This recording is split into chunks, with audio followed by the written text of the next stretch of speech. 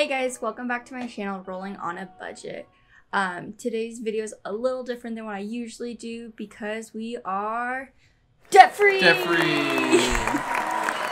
we're gonna just answer a couple questions and ask each other questions just about like our debt-free journey, and a little update on our lives, and then I'm gonna go quickly over my budget prep for June as well. So let's get into it. By the way, guys, if you guys don't follow me on Instagram and Facebook at Rolling on a Budget, you should. But if you do, you've probably seen photos of this man right here. He is my husband, Kyle. So welcome, Kyle, onto my channel today. Thank you. So, Kyle, how does it feel to be debt-free? Feels nice. I guess it feels liberating because, you own your things, what's yours and what isn't. You don't feel like, you're just borrowing something like a car from people, or with student loans, which we don't have. It doesn't feel like, you're just owing the school money or anything like that. You know what you have, and, you just have a sense of ownership over your things. And, yeah, stuff like that. I agree. I definitely agree. Do you feel like your life has changed a little bit or anything? I mean, it's only been 2 weeks, by the way, guys. Like 2 weeks since we paid off our last debt. I guess I felt like the first couple days were like, oh, our car is a nice car. It's a good car. And so we cleaned it up a little bit. Not like we took terrible care of it, but we're just more mindful of little things. And, like, oh, well, it's ours. Like, it doesn't belong to anybody. It's our car. It doesn't belong to anybody else. So I guess you take more pride in what you have, especially, like our vehicle, our home, we don't count. Yeah, we don't count that as debt. It's cheaper to have a mortgage than it is to rent where we live, so we're not counting on mortgage. Yeah, but even school things, having my associates, things like that, we didn't take out any loans for that, and all that kind of added into it. At the time, it just didn't happen with loans and things like that, but overall, I feel like I'm more proud of myself, I would say.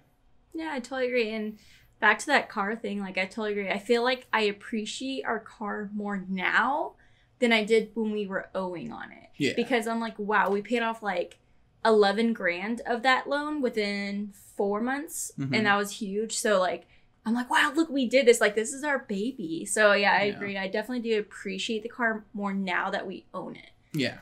And we got our title and everything. It's cool, yeah. Having the title, you're like, ooh. Yeah.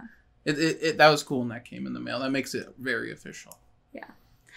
Before we get to the next question, also for you guys, heads up, because I did not know this until I saw someone on Instagram that said this. If you do pay off your car early and you had gap insurance on it, ask for a refund. I did not know that until a month ago, and someone was like, hey, if you're paying your car off, make sure you ask for a refund on your gap insurance. So if you don't know what gap insurance is, usually when you buy a new car and you owe a lot of money on it, you have a big loan that you're taking out, they recommend that you get gap insurance, or they will require it sometimes.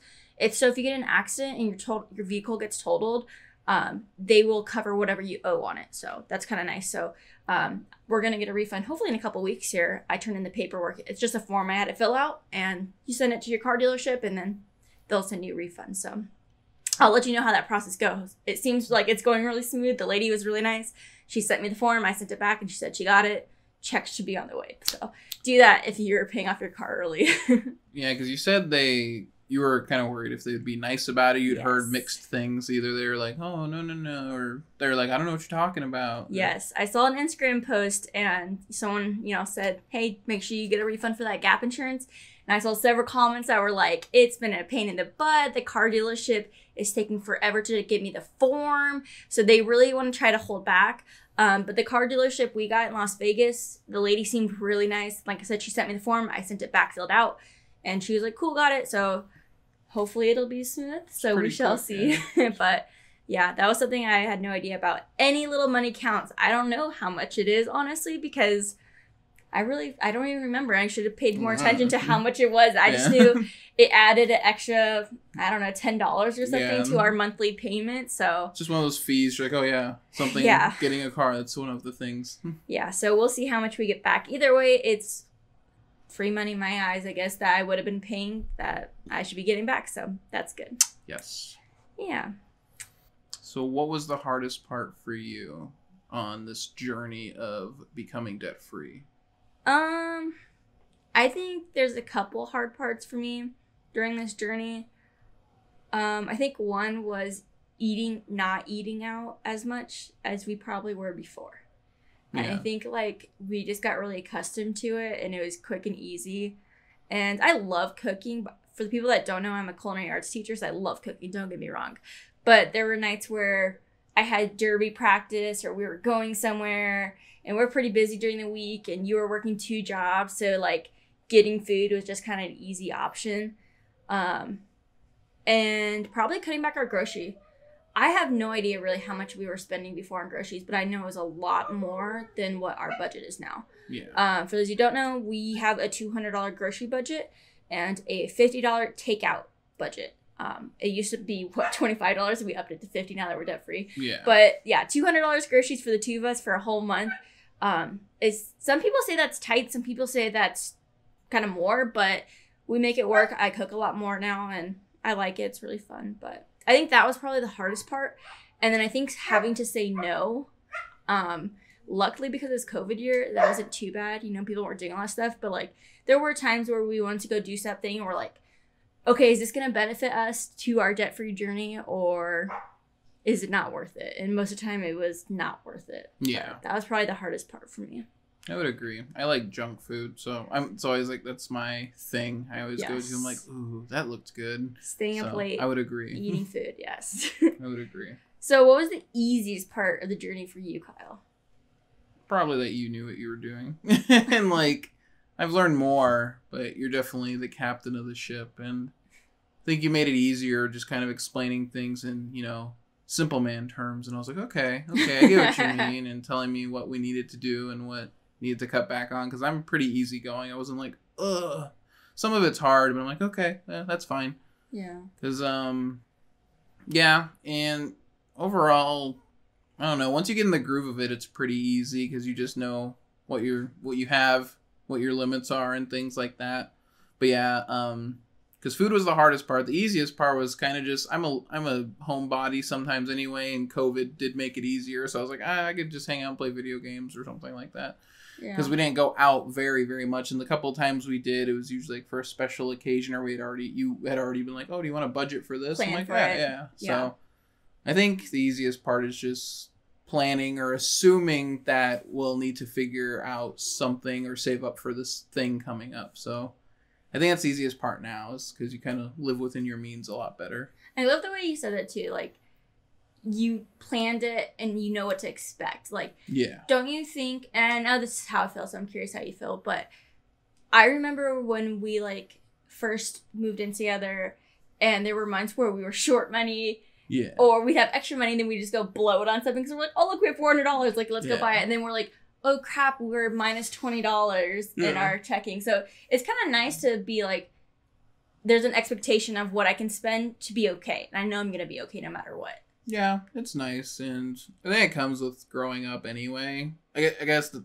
doesn't come to everybody. It is something you need to learn and like be disciplined about. But yeah, especially when we lived in Vegas, you're like, oh, let's just go hang out with our friends, or like, oh, you just buy like a bunch of drinks tonight and go hang out. But yeah, and then the end of the month comes and we're like, like, oh, I guess that was fun the one night, but I forgot about this bill, or I forgot that we had to do this. So yeah, I agree.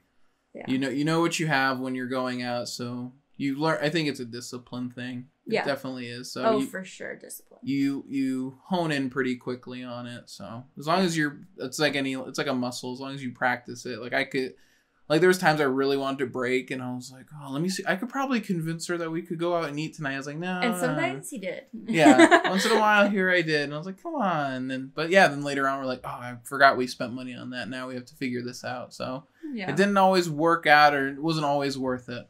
Yeah, I totally agree. And it did take us time to get that disciplined. Yeah, it's not overnight. Yeah, we started May 2020. I found Budget Mom in April 2020, and then I started looking into financial and like reading and getting as much information as possible and like system in place. So we started in May, and the first 3 months were the rockiest. And it was like making a budget, messing up, then honing in, what do we need to fix? did I limit too much on groceries? Do I need a little bit more for it to be realistic? So it's like finding that realistic balance within your life, because just writing down that I'm going to spend $50 on groceries doesn't mean you're going to actually spend $50 on groceries. Like, you need to be realistic, I think. Well, yeah, it depends on the family too. Yes. Because you all have those different needs. So I think the couple months are easy to figure out what works for you. Yeah, and I think it was a lot of communication, especially with like your partner, of like, what do you need to feel okay and what do I need to feel okay? And you know, we did have fun money for each of us, so we each got like an allowance kind of what we could do whatever we wanted with that money. So if I wanted to go to Starbucks until my money ran out, I could.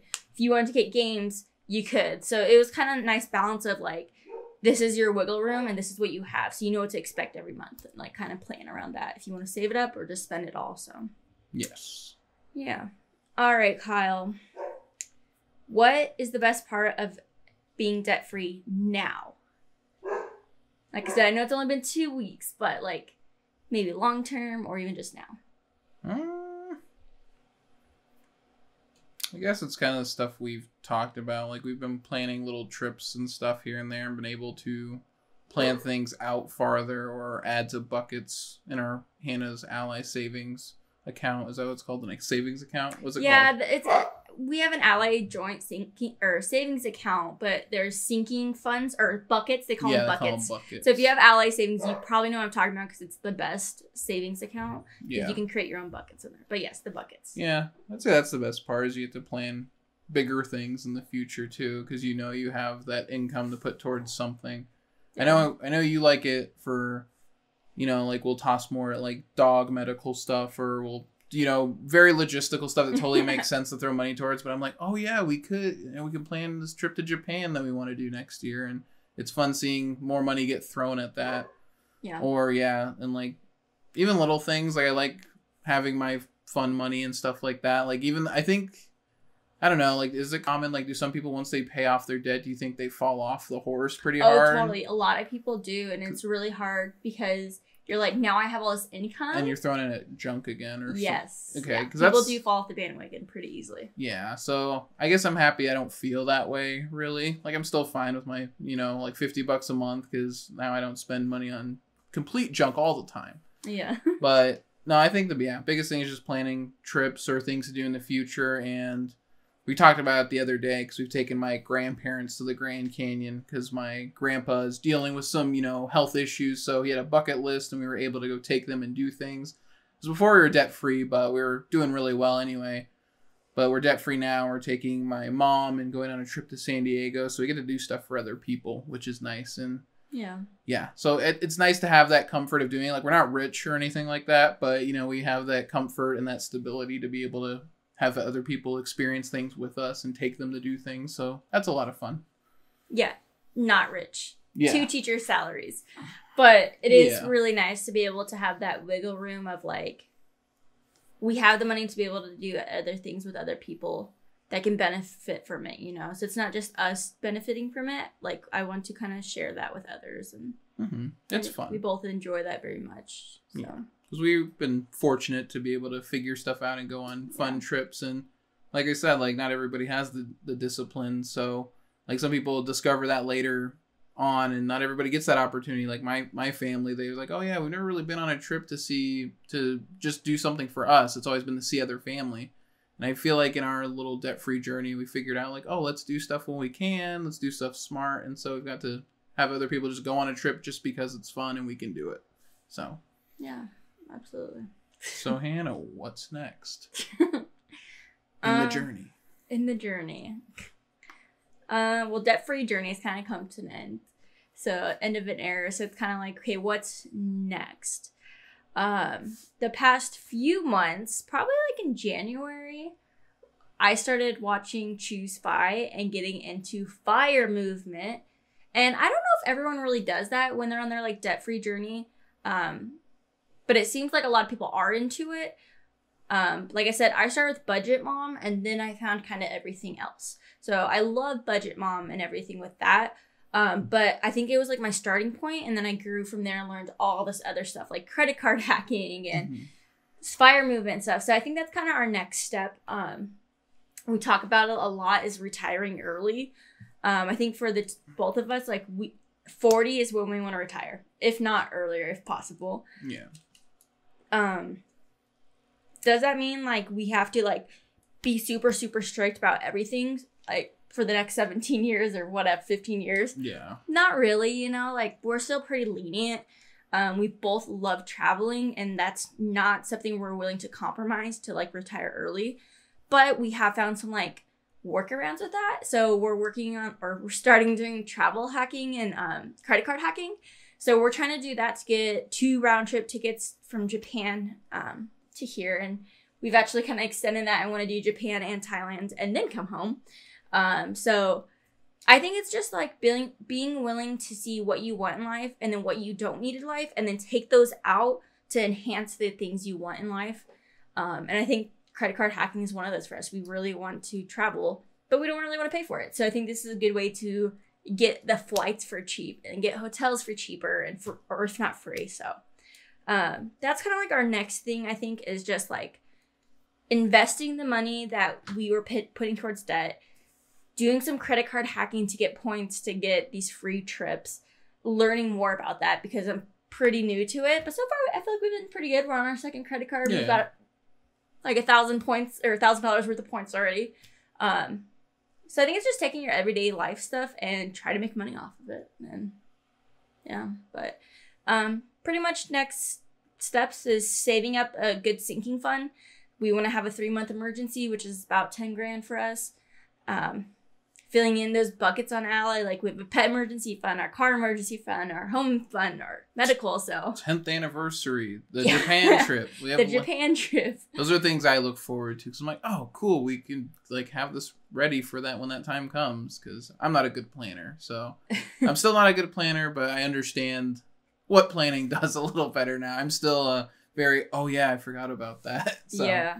I think I've definitely sparked your travel bug, and now you're like, travel, yeah, let's go. Like, when's our next trip and stuff? So yeah, and the credit card hacking and stuff's cool. Like the Choose Fi guys that you watch all the time. Shout out to them. They're pretty cool. And yes. I've learned little things just listening to it because usually Hannah's watching that when I come home from my second job, and so we'll just kind of finish up that podcast and then eat dinner and things like that. So I feel like I have learned a little bit here and there aside from you, the content you watch. Yeah. Yeah, like I am living, breathing financial stuff 24/7. Yeah. On my Instagram is all Fi stuff. So I'm always looking at new content and people and what people are doing, and it's cool. Yeah, and then when I get home, I'm doing stuff around the house and I have podcasts on the TV so I can just listen. So and I'm reading financial books and stuff. So I think you just really have to like dive yourself into the community to get what you want out of it. Yeah.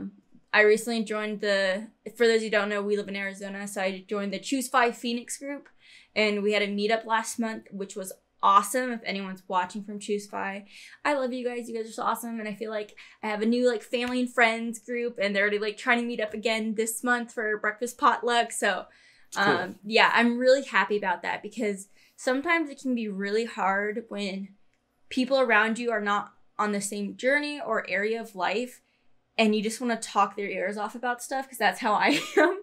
And I know I bore people to death about it. So it was super refreshing to talk to people like-minded and that are either on their road to Fi or they're Fi, and they're telling me about their life and their trips and how they retired early. And I'm like, oh my God, like this is awesome. So yeah. And I think the biggest thing is I don't want to retire early. I want to be financially independent. I want to be, hopefully my job's not watching, but if something were to happen, like, and I lost my job or whatever, or if I decide to quit because we have a baby or whatever, we're okay. We have the money to be okay. We don't have to stress. We don't have to like cut back on things just to make it through it. Like, we're going to be okay. We have some money set aside. So I think that's the biggest thing. Agreed. Yeah. Guess we'll see where we go from here, but it's looking up, and I think you're very good at what you do, and I appreciate you. So I'm excited to see what's next, Captain. Yeah, I kind of got into it and was like, hey, this is what we're doing. I'm like, okay. Yeah, so we're going to do this. We're going to try this and see how it goes. And I think the first couple months you were like, not hesitant, but kind of like, okay, we're kind of like, why are we putting our money towards it? And I think once you started seeing like, oh, we paid off our phones, we paid off our Kohl's, oh, we paid off the Chase credit card, oh my God, we're working on the car now, and kind of seeing those loans went down, I think you got a little bit more into it. Yeah, just a lot, because I'm not a math guy. That's definitely her department. I like numbers. I can write something pretty or I can edit video, but I'm not a good maths guy. So once she explained it, and I was like, okay, that makes more sense. And just learning the lingo too. There's a lot of lingo. There is, and I'm like, oh, okay, that's what that means. But I would agree. Yeah, once it's very daunting to get into. It is definitely like a commitment and figuring it out. Because obviously, if it was super simple, everybody would be doing it. But some people, they get like me. I was a little intimidated. I was like, that's a lot.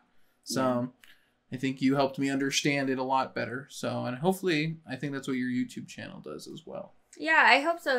And I think it can be very intimidating, especially when you start just doing some research. You're like, oh my God, there's so many words I've never seen in my life.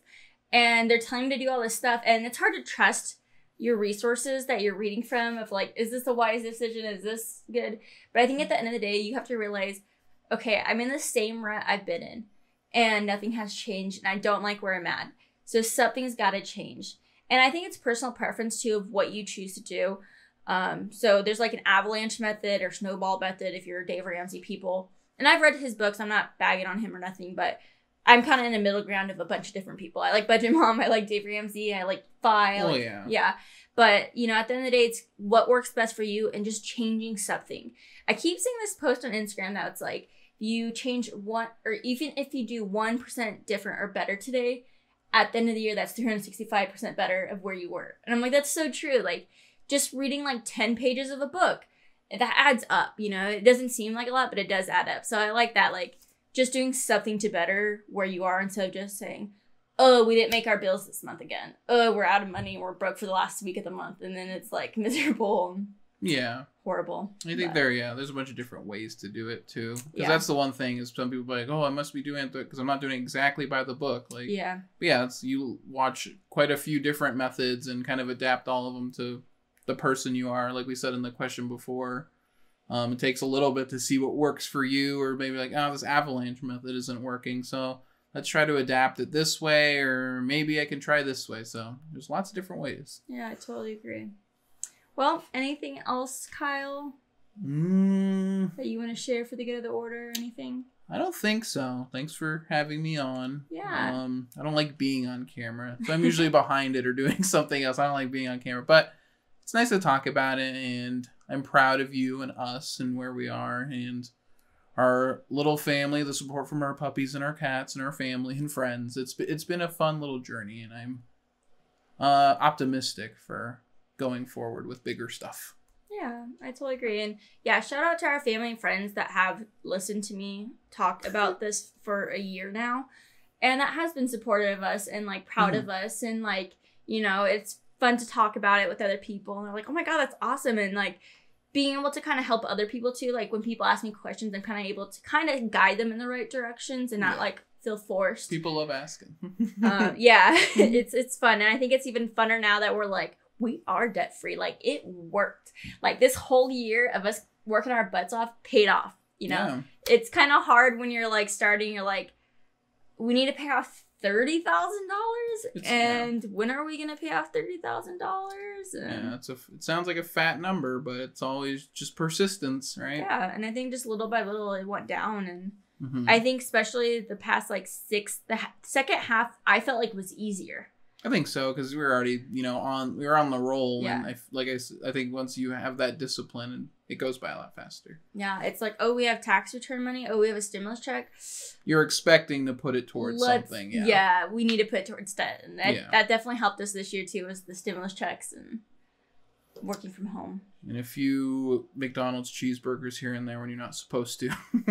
But if you get the app, you get reward points. And then you get some free cheeseburgers after a while. There's the tip. There it is. Save the money, right? There you go. By buying some now through the app, you get points. There's the hack. Yeah, you have to find the hacks in life to make money off of it if you're going to spend money. If you're going to spend money, you need to be making back money. And that's why I love credit card hacking now, because it's stuff I'd already spent my money on either way. But this time, I get money back. And it's kind of nice to have. So. Yes, ma'am.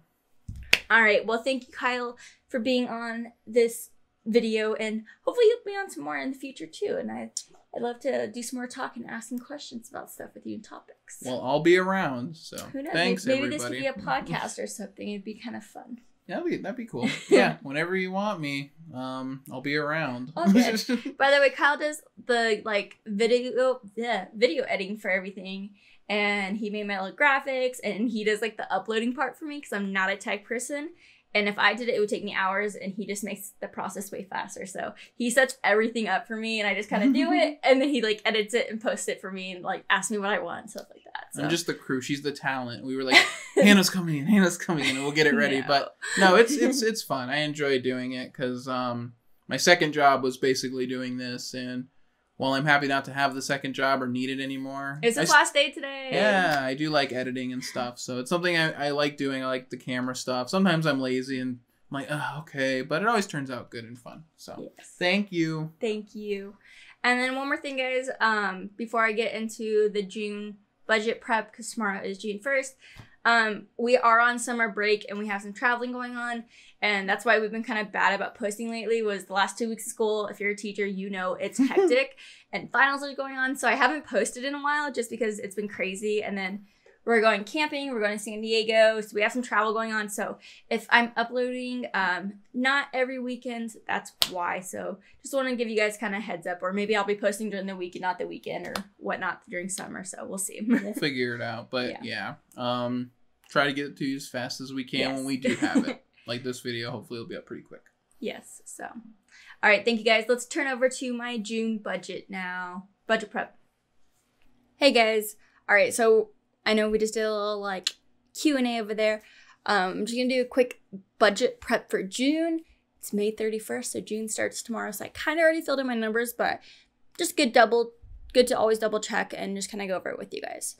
All right, so June, couple of different incomes coming in. So the first week is the last paycheck my husband's getting from his second job that he just quit today. Today was last day because we're debt free now. We kind of don't need that extra income, although it's always nice.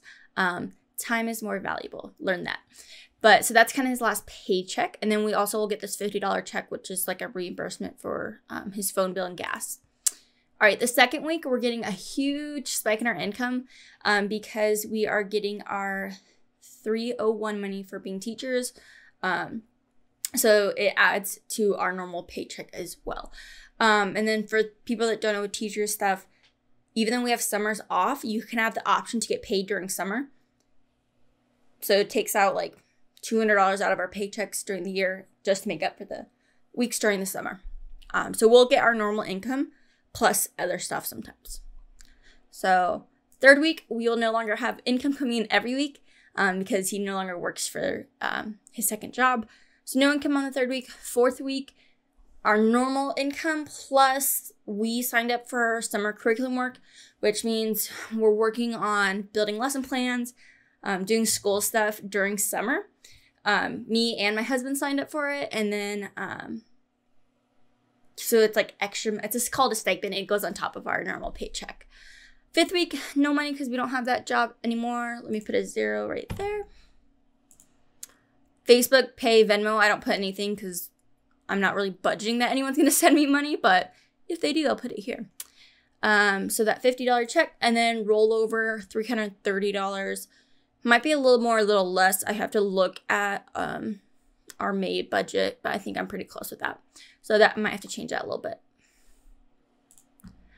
All right, so grand total of $10,694 is what I'm budgeting for June. So how am I going to spend that money, you ask? I'm going to invest and save it. For the most part, I'm going to try. All right, so $0 into my Chase savings, $100 into my husband's Roth IRA, $100 into my Roth IRA, and then we're putting $6,700 into our Ally savings. So that's that. Ally savings has buckets in all of my sinking funds. So that $6,700 is going to max out my family travel for the year, Christmas, our birthdays for the year, our pet emergency fund, our car emergency fund, and our home emergency fund. So we're kind of taking that money and filling in our sinking funds. Now that we are debt free, yay, We want to spend the rest of 2021 building up our savings. And then in January of 2022, we're going to start to fully max out all of our like investments accounts, like our IRAs and our HSAs and stuff like that. So we're kind of putting that off now because I want to build a buffer. Like I said, I want to max out those sinking funds, and then I want to have a $10,000 sinking fund on top of that. Not planning anything out for our Robinhood accounts, $50 to our joint Fidelity account, $750 for our envelopes, which stays the same.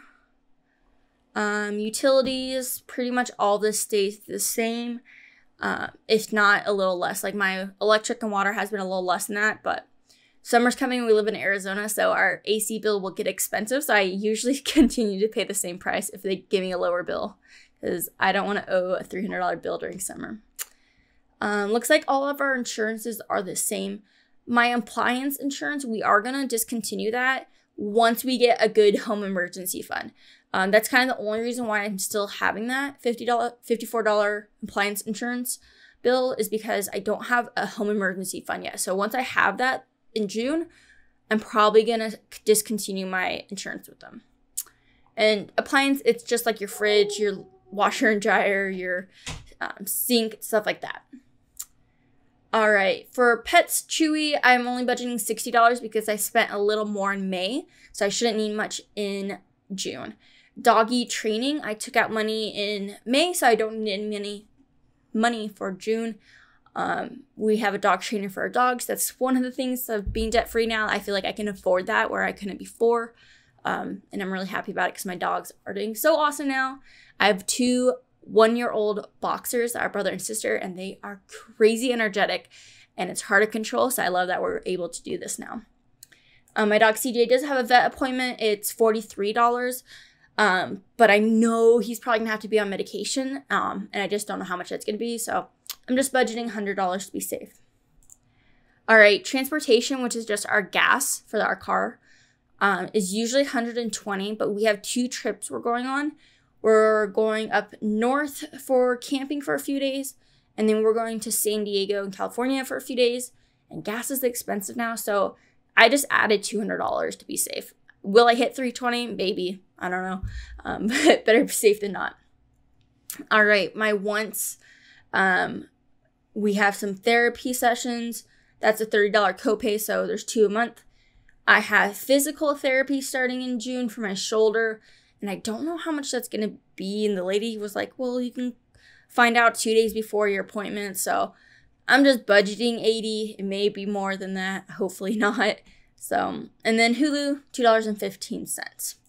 Now, I still have this debt little box. I should probably delete it now that I'm debt free. I didn't even think about that.